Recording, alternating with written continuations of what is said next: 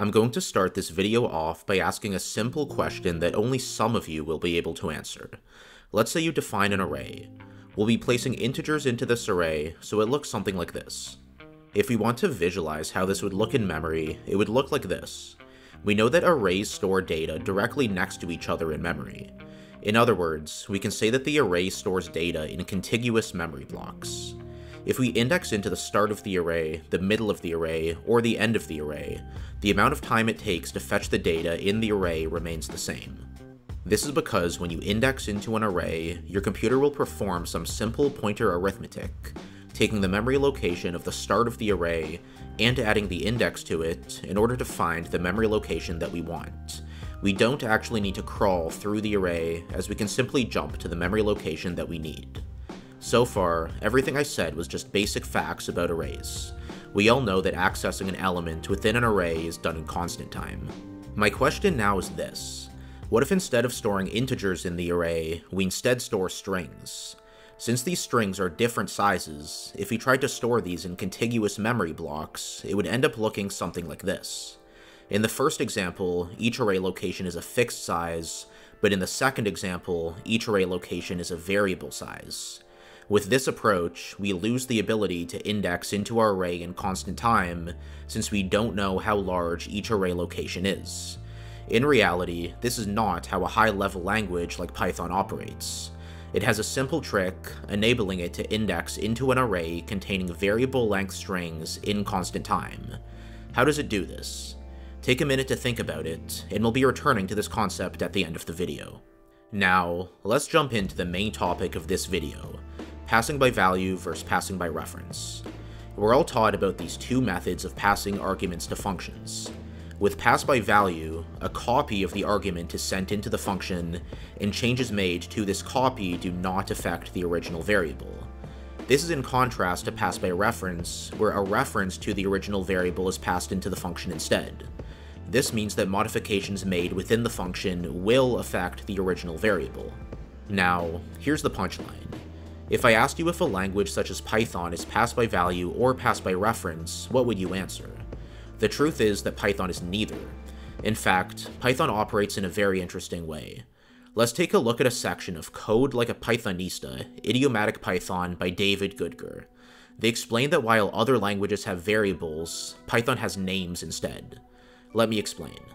In a more traditional language, if you assign the integer 1 to a variable A will point to a fixed memory location. You can think of this memory location as a box. In this example, that box contains the integer 1. If you now assign the integer 2 to variable A, 2 will now take place of 1 in the same box, and variable A will still point to the same memory address. This is quite simple and intuitive, however, this is not how Python works. In Python, let's assign the integer 1 to a variable A. This means that the variable A will point to a memory location containing the integer 1.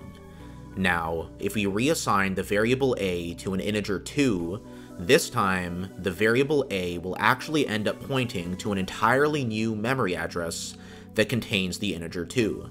If we create a new variable called B and assign A to it, both A and B will point to the same location in memory containing the integer 2. I know this might seem a little abstract, but we don't need to focus too much on this for now. Let's head back to seeing how Python passes arguments. As I said, Python is neither pass by value or pass by reference. Python uses something called pass by assignment, also known as pass by object reference. This can be broken down into two parts. Let me explain. The argument that you hand to the function is a reference to an object. However, this reference is passed by value. This might sound confusing, but bear with me. The first part of what I said is that the argument being passed is a reference to an object. Keep in mind that in Python, everything is an object.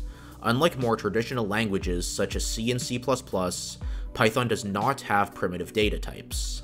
This means that anything from a string to even a simple integer is an object. Let's say that we create a list consisting of 3 numbers. We know that this list is an object, and that the variable called mylist is a reference to that object. If we print the memory location of mylist, we can see the memory location of our list. Let's also create a function that accepts a list and appends the number 4 to the list.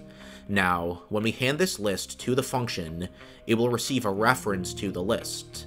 If we print the memory address of this parameter within the function, since it references the same object, we can see that it prints the same memory address. To visualize this, we can imagine that both the original variable and the parameter within the function both point to the same object. Now comes the fun part. Since the parameter in the function references the same object, when our function modifies our list, it is actually modifying the original list as well. As we can see, after the function is called, our list ends up being modified, containing the 4 that was appended to the list from within the function. So far, this makes sense. However, it just seems like a regular pass-by reference, right? Now it's time to introduce the second part of this pass-by object reference concept. We know that the argument that we hand to the function is a reference to an object, however, this reference is passed by value. Let's see the implications of this. Let's go ahead and change this function. Rather than modifying the existing list, we're going to completely reassign the parameter to an entirely new list. Keep in mind that the reference itself was passed in by value. This means that we handed the function a copy of the reference. To visualize this, let's show that the mylist variable points to a memory location. We take this memory location and we create a copy of it, and we hand this copy to the function. In this case, since we're overriding the parameter within the function, we're actually overriding a copy of the reference, meaning that the original reference is left intact. Now, when we run our function, despite having it seem like we're modifying the mylist variable, we're actually only modifying a copy of it. As expected, the original mylist variable remains unchanged in this case. While Python is a high-level language, under the hood, you can't completely escape the concepts and inner workings of pointers and computer memory. With all of this being said, let's go ahead and take a look at our opening question. While the question of this array full of variable length strings is technically not related to passing arguments, I thought that it was too interesting of a concept to leave out of this video, as it does relate to the operation of pointers within Python. So, you might have been thinking, how does a language like Python achieve constant time array indexing, even if the array is full of variable length strings? Let's take a look at the first example using integers. The key here is that these are fixed size memory blocks. Vanilla Python actually works a little differently since it uses unbounded integers, meaning that they don't have a fixed size. For this example, let's assume that this is a pandas series instead, just for the sake of this example. We can define a series consisting of integers, which will default to the int64 type. This just means that each element within the series takes up 64 bits. Now, let's go ahead and change this to be a series of strings instead.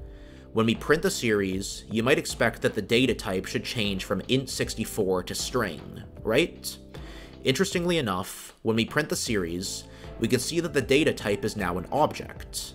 What happened? This is a perfect illustration of what happens inside of memory. When we stored integers, the actual byte data for the integers were stored in the contiguous memory blocks of the series. Now, when we use variable length strings instead, rather than storing the strings directly in the series, we actually store references pointing to the strings. This is precisely how we can retain the ability to constant time index into a series. In this case, the data type of object actually refers to the pointers that point to the underlying strings. This way, the pointers are the data that end up being stored in the contiguous memory blocks of the series, not the strings themselves.